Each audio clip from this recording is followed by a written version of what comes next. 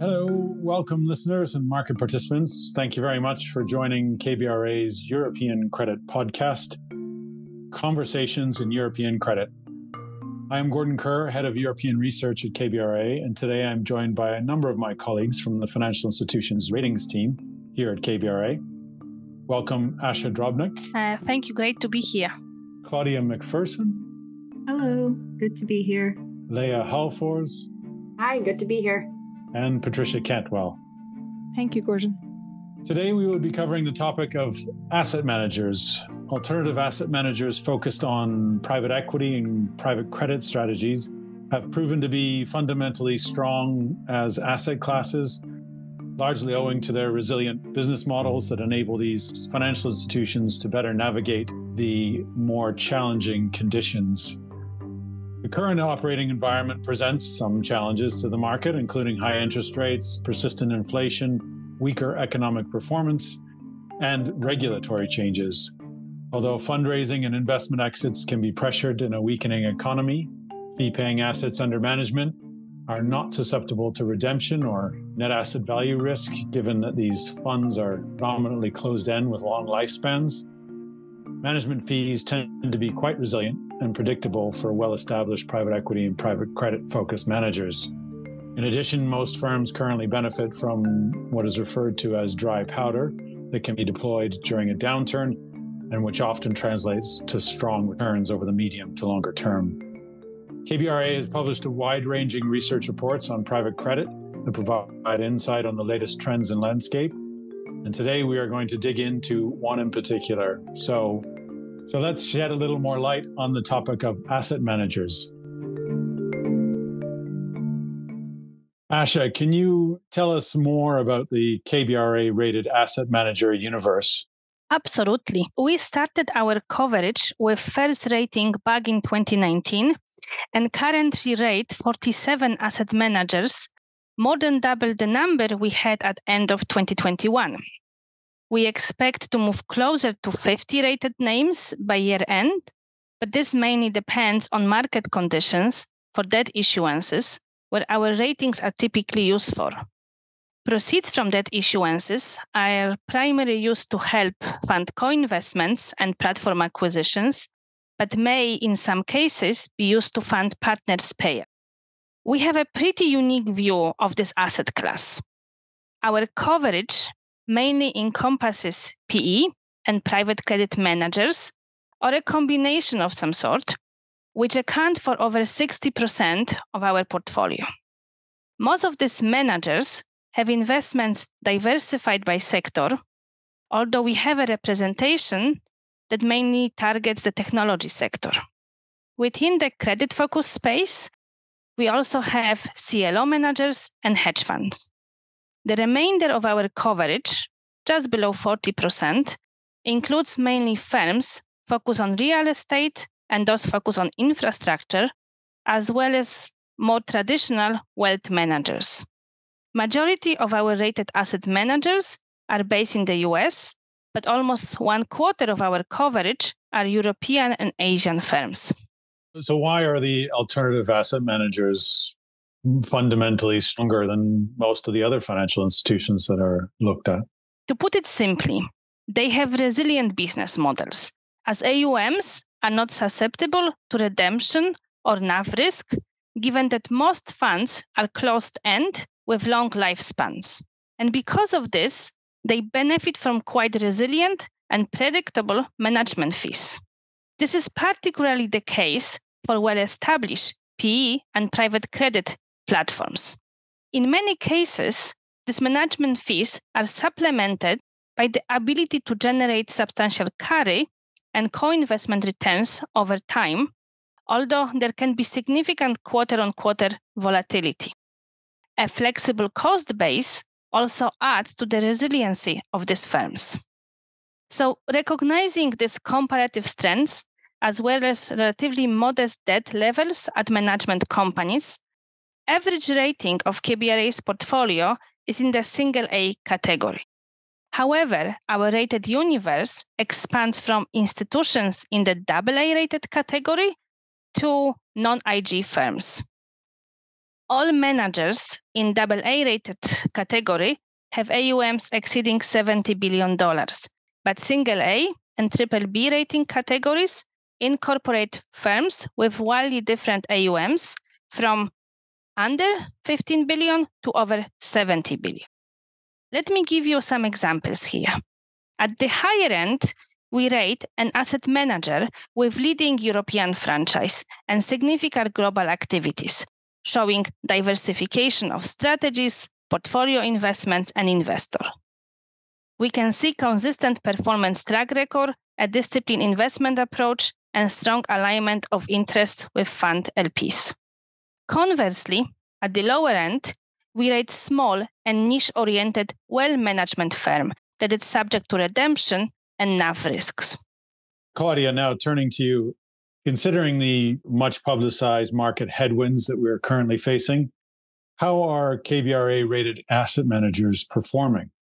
Gordon, 2022 was a real-life stress test for asset management firms, and KBRA-rated asset managers performed very well. Despite the large and broad market value declines, AUM actually grew 8% on average in 2022 and is on track for slightly higher growth in 2023.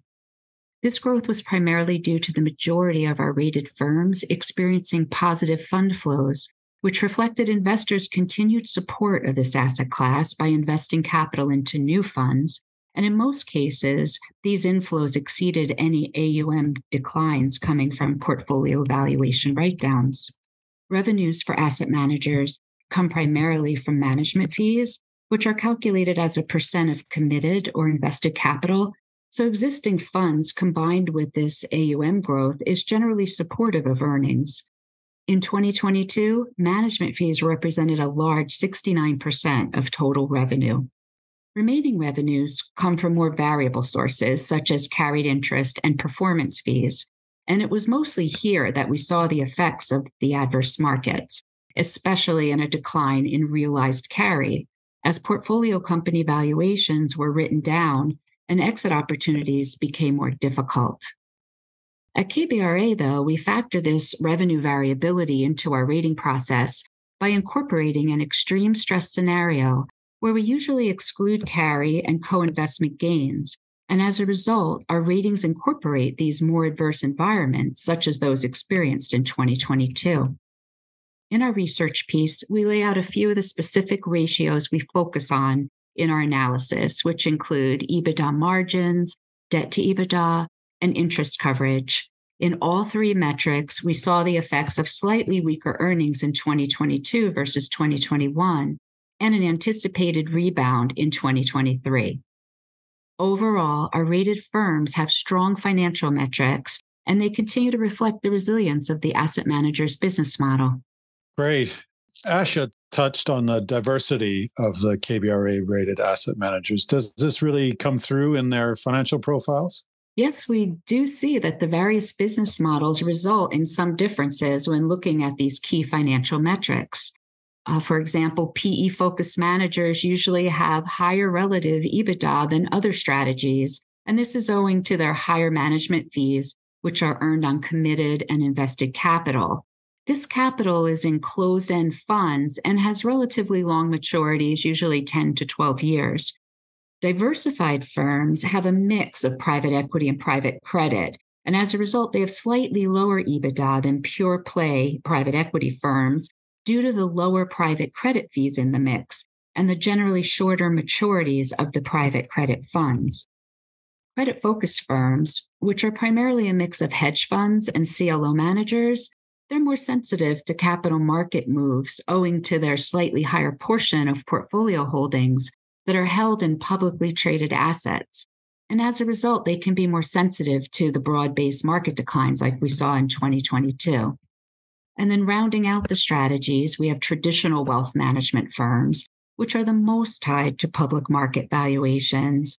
They tend to be more open-ended, and they generally operate with smaller management fees. So these differences partially feed into the rating diversity that Asha mentioned across the asset manager space. It bears noting that despite these strategy differences, We observed that our rated asset managers appear to have appropriately sized their debt deals relative to the size of their management fees, and their earnings forecasts look to be based on pretty achievable AUM growth expectations. So as such, they've baked in relatively strong performance metrics over the life of their outstanding bonds. Now, turning it over to Leah, how does KBRA dig in and evaluate the investor bases? Sure. So some of the key areas we evaluate include single name concentrations, investor composition by type and geography, investor re-up rates for subsequent funds, and the average number of fund products per investor. And all of these factors are key in cultivating a dependable and diversified investor base, and also underpin an asset manager's ability to successfully build and retain AUM. This becomes even more paramount during stressed conditions to ensure managers have sufficient capital to support business flows and to deploy as environment-led opportunities emerge.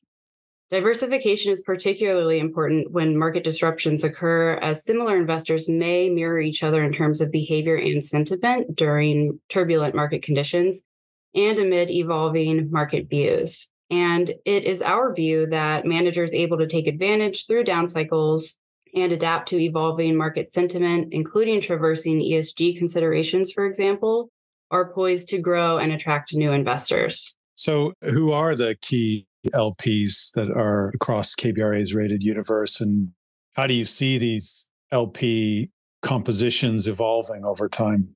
Sure. So by investor type, the KBRA rated universe is primarily represented by pension funds at about 36%.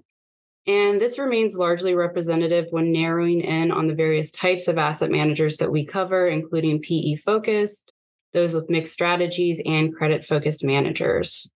Management teams have most commonly discussed growth opportunities within sovereign wealth and insurance channels. And we have also seen incremental shifts towards these segments for a portion of our rated names, with sovereign wealth accounting for roughly 14% and insurance at 8%. Over the longer term, firms have noted significant untapped capital and interest from high net worth and retail channels.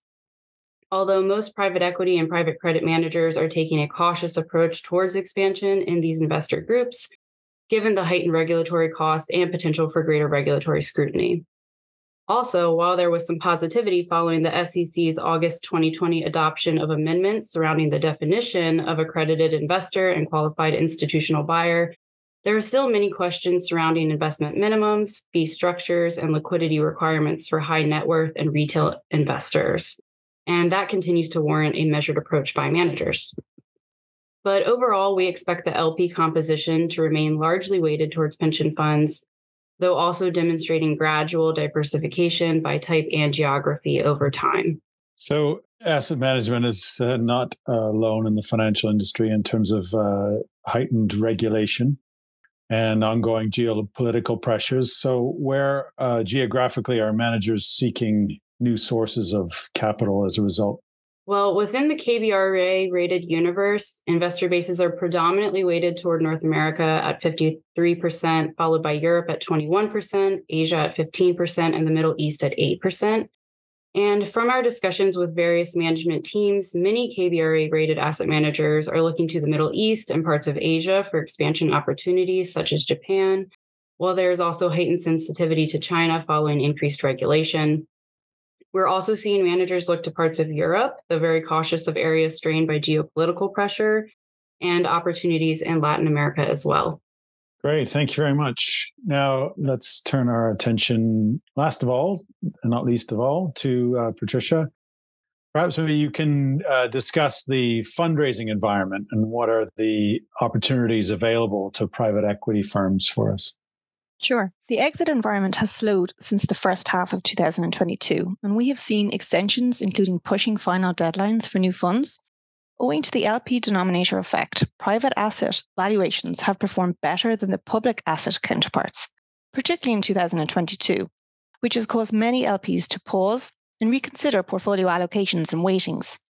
LPs are looking for ways to rebalance or find liquidity, including accessing the secondary market, portfolio leverage, collateralized fund obligations, and GPs taking on NAV loans to provide distributions. In 2023, more favourable portfolio exits and realisations arose, including some unique deal structures as GPs look to complete deals despite higher financing costs. Although activity is expected to remain muted, at least in the near term, given higher for longer interest rate policies and economic and geopolitical uncertainties. Activity in Europe is likely to continue to be supported by the valuation gap between European assets and those in the US, and the strength of the US dollar. Many managers continue to invest in emerging markets, such as India, Asia Pacific, and Africa, and many PE firms have ample dry powder. While there have been some reports of pressure by LPs to deploy capital through the down cycle, KBRA-rated managers have reported that their LP bases remain patient. Firms are seeking opportunities in the secondary market to deploy capital and generate liquidity, and there is a stronger deployment and fundraising activities in infrastructure, transitional energy, and other ESG-focused strategies. Great. So if we take a look at and consider valuations in the current environment, they've been quite volatile in the public space. How have public valuations performed versus private valuations? Yeah, following strong public markets through most of 2021, the significant gap between the reported valuation of private companies and that of listed companies widened considerably. This gap narrowed in 2022 in tandem with the sharp decline in public markets. Although some widening has occurred in 2023, as public markets have rebounded from market lows. Technology and software transaction activity peaked during the M&A boom in 2021 and first half of 2022, but began falling in the second half of 2022. And some of the largest declines in company valuations since then, particularly in the public markets. Private company valuations have been less volatile than listed counterparts. In 2023, there have been several take-private transactions, especially in the technology space, by leading PE firms. Many of these firms were net sellers of technology-focused assets in 2021, harvesting sizable realized carry in that year. You mentioned already that the current macroeconomic environment has slowed deal activity. Has this environment brought any other major new developments? Well, inflation data has improved, although economic growth challenges and high interest rates remain for many developed countries. However, managers can deploy capital over multi-year periods while receiving large base management fees on committed capital. Credit platforms, particularly those with durable structures, can take advantage of the current environment by underwriting private credit transactions with considerably better pricing and terms compared to 2021. Fund managers are entering a more mature stage and are expected to consolidate over the next decade amid the challenging fundraising period, elevated interest rates, and increasing regulatory costs. Management teams are using acquisitions to achieve diversification and scale in strategies with long-term fundraising and investment tailwinds such as infrastructure, transitional energy, secondaries, and private credit. And some recent examples of deals announced: CVC, who purchased a majority stake in DIF Capital Partners, Bridgepoint's acquisition of Energy Capital Partners, TPG's acquisition of Angelo Gordon, and the sale of Aberdeen's US private market business to Hivesta Strategies. Thank you very much, everyone. As we have heard, in KBRA's view, despite a more challenging landscape, the industry outlook remains favorable for continued, albeit at a more moderate pace, assets under management and fee-paying assets under management growth, particularly among asset managers that have strong performance track records and can offer compelling strategies beyond traditional equity and fixed income funds, as well as limited mark-to-market volatility. The resiliency of larger managers is enhanced by multiple funds, strategies, and fund vintages, combined with portfolio company and geographic diversification. While market activity has remained subdued since the boom in 2021, the industry reflects significant levels of dry powder, positioning many firms to take advantage of the environment-led opportunities in the current time. Moreover, we anticipate continued growth of private credit as banks have retreated from the space, and growth in areas of infrastructure and ESG, which continue to generate LP interest. You can find greater detail in the recently published report on our website. Make sure you are registered to receive our latest commentaries and have subscribed to our podcast. And of course, make sure you give us a review. Please reach out and engage with our experienced analysts Thank you very much for listening. We look forward to bringing you more conversations in European credit. Best of luck to you all out there as we navigate through this challenging environment.